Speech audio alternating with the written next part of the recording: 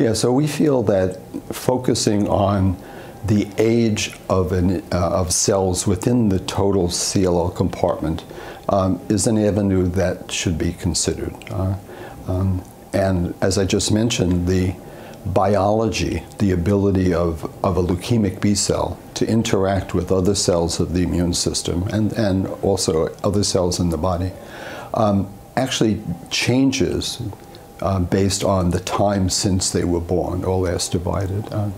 So it kind of makes sense to us to try and devise therapies that would not only kill a cell that's old, but also kill a cell that's young, and so on.